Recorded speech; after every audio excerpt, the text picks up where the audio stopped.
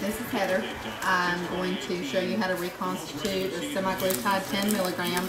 It gets the same for semi 5 milligram and semaglutide 10 milligrams. So you're going to pop the top off.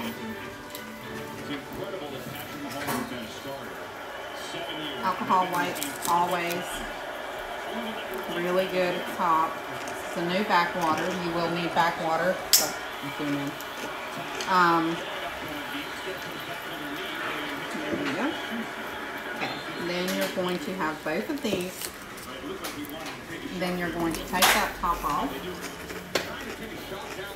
Pull that off. Then you're going to draw back air all the way to the 100 mark. This is a 1 cc syringe. Take it, stick it right in dead center, push it straight in, create that vacuum, and you're going to draw it out. You need to hold this plunger or it'll go draw back in. So you need to hold it out like that. And you're going to do this twice because it takes 2 mLs. So that's one. Stick it right in the dead center. And it'll just vacuum it right in.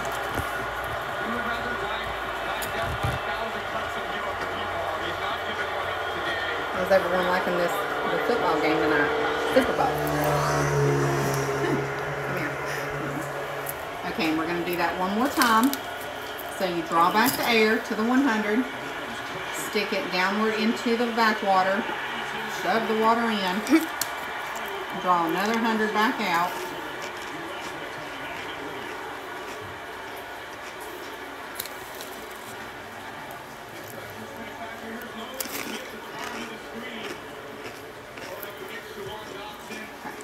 And you're going to take this, put it directly in the center of that little vial again, and let it go.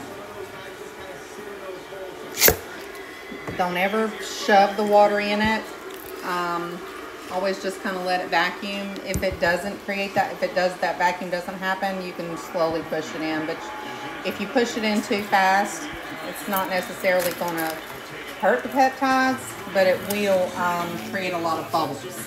And those bubbles take forever to go down. So then you're just going to take it, roll it around, and that's it. And this goes in the fridge. Your water always goes in a cabinet away from sunlight. Okay? Bye. Hope this helps you.